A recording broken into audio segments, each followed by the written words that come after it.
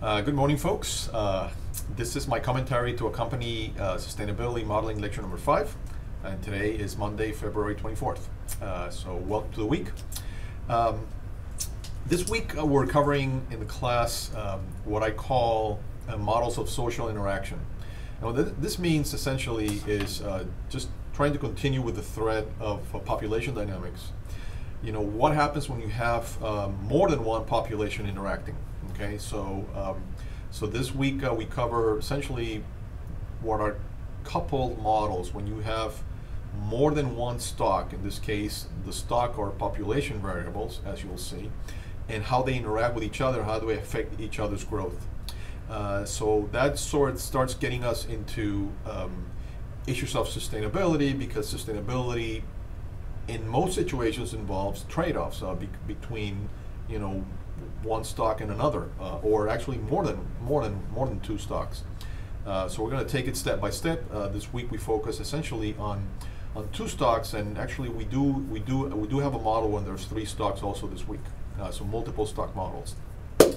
Let's see. In that regard, you know, we study the classical example of predator-prey dynamics, which means, you know, what happens when there's two populations interacting, but one, you know, grows at the expense of the other. Okay, and it's a classical problem in population dynamics, has been studied, and we analyze it from the sustainability standpoint and using Vensim as a modeling tool. We also look at a couple of other interesting cases when population undergoes a catastrophe, and how that recovers, and what triggers a catastrophe in the dynamics of a given population.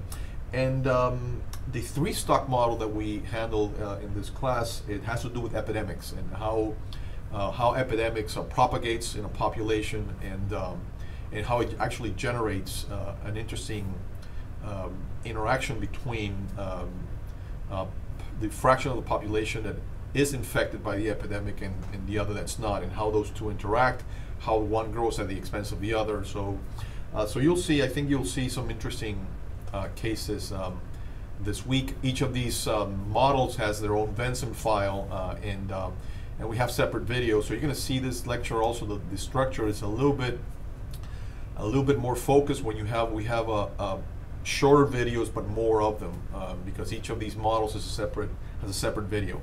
I think the other thing that I wanted to mention is that there's a little bit of math introduced in this lecture, and that's fine.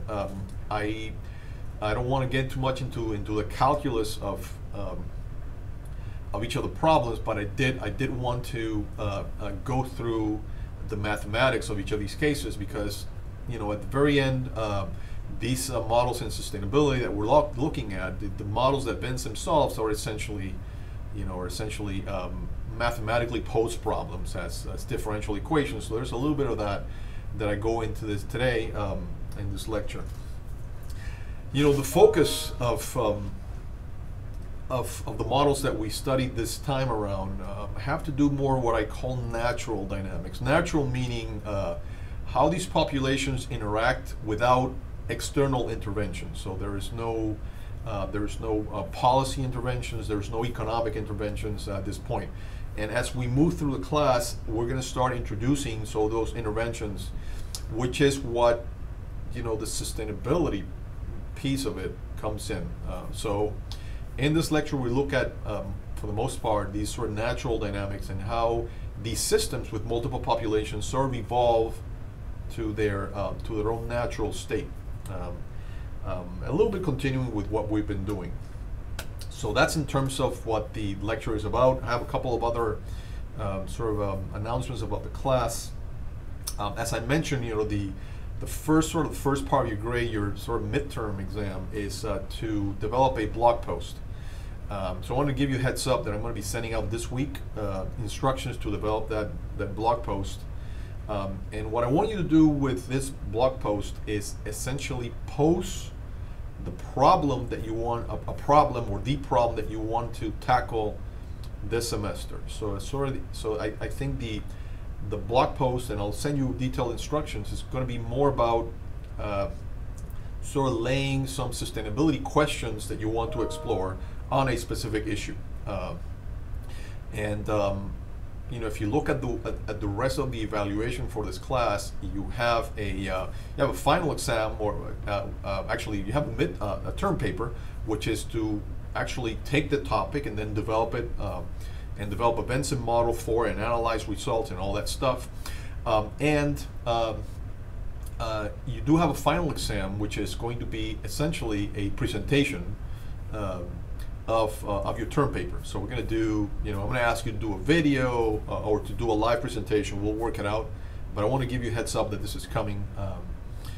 So that's going to be interesting. I'm also monitoring on our Facebook page your participation. I'm pretty happy with where we are.